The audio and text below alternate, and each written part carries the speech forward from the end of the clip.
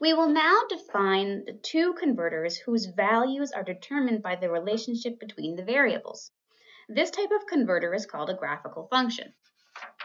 Select the death rate converter. Note that resources per person is a required input in death rate.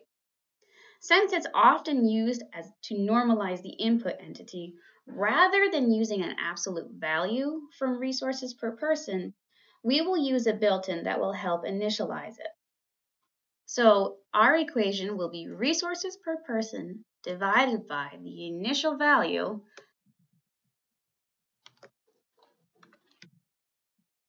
of resources per person. And our units will be per year.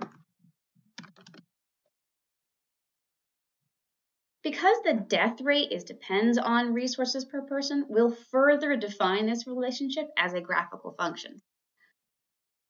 Select the Graphical Function tab, and then go up and select the Graphical box.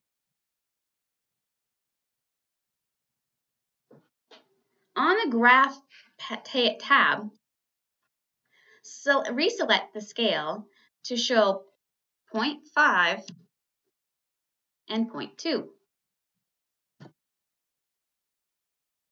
As the resources per person index goes up, the death rate goes up. So we'll sketch a graph by clicking and dragging from the top left corner of the graph to the bottom right. And don't be worried if your graphical function doesn't look exactly like ours. Feel free to come back to this point for reference.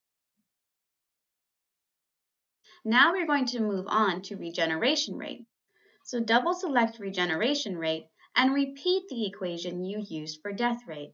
So we will use natural resources divided by the initial value of natural resources. Now go down and select the Graphical Function tab, select the graphical box, and reset the scales to 0.05 and 0.7. As the natural resources index goes up, the regeneration rate also goes up. So now we will sketch from the bottom left, moving up to the top right. Again, don't worry if yours doesn't look exactly as ours.